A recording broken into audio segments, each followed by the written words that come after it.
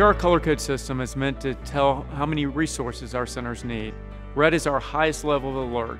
When we escalate to red, that means we may have a presumptive case or a confirmed case, and so therefore we're not taking any new admissions. We're making sure that only medically trained professionals are in our buildings, and we're having to isolate some residents who may be exhibiting signs and symptoms. So we have a few of our facilities that are on red, but the majority of our buildings are on amber.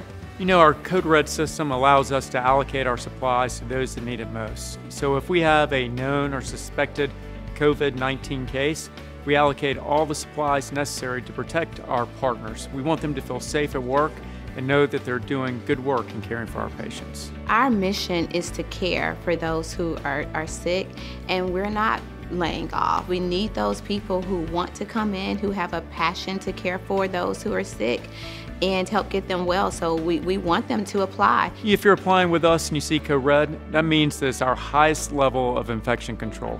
Don't worry, we'll train you in all of our infection control procedures and policies to keep you safe.